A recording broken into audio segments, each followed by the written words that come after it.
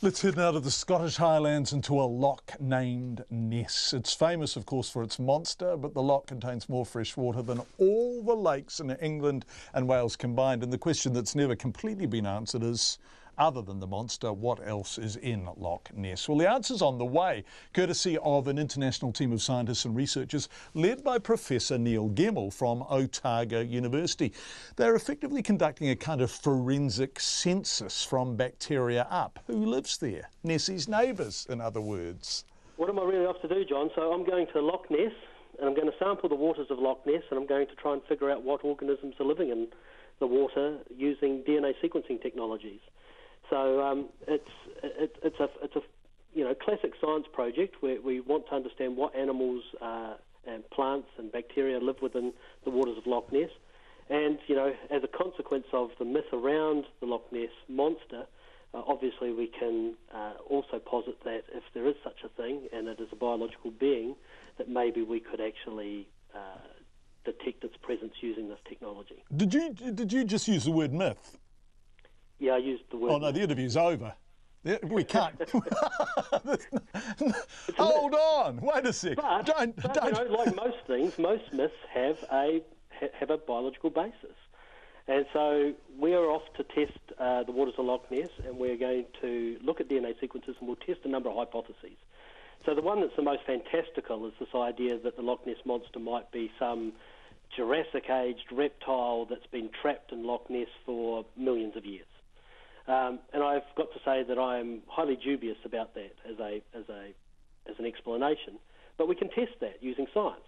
So if it is a biological entity and it produces DNA, either as, if you like, Loch Ness monster dandruff, or peas or poos, then there will be DNA that is releasing that we should be able to detect in the water samples that we take. And then we can test it against the tree of life, and we can say, okay, is there any sequences that we find in these samples from Loch Ness that would lead us to suggest that there is a giant reptile present in that sample? Because I like the myth so much, I've kind of bought into all the narratives. One of them is that the Loch Ness is unusually deep. Well, it might be relative to lochs, but unusually in this case is only about 230 metres, right? So that doesn't actually give Nessie much space to hide in for millions of years, really, does it? No, but they talk about sea caves and all sorts of things, and Loch Ness is connected to the North Sea by the Ness River, which is only 6 miles long. So it's a waterway which is fresh water, but it also is influenced by the tides. And there's things that get into Loch Ness from time to time, like seals, and some people have said they've seen sharks. There's giant sturgeon that have been reported or thought to have been in Loch Ness at various times. There's reports that the Victorians put giant catfish in there. All these are, again, stories that we hope we'll be able to put some science behind. So is there any evidence of giant catfish in Loch Ness? So it's a bit like an episode of CSI. You turn up at the crime scene, in this case the loch, and you look for what whoever has been there has left behind.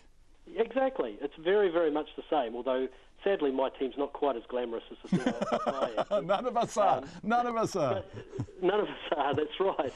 But it's very much the same sort of procedure. You take the samples and you control the evidence chain because you don't want them to be contaminated. You want to know that this sample came from this spot at this time.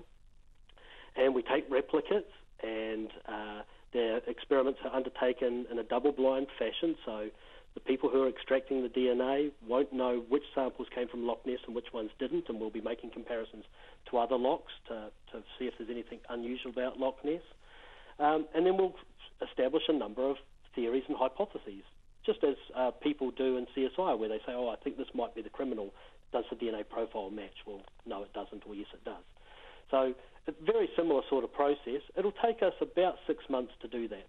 It'll take us about 2 weeks to do the sampling, and then it'll take us about 6 months in the laboratory, which is far less glamorous than on CSI, to figure out the answer. Professor Neil Gemmell from Otago University, who was off to lead that expedition. Well, what did Christopher Robin and Winnie the Pooh used to say? Exposition. Anyway, he's off.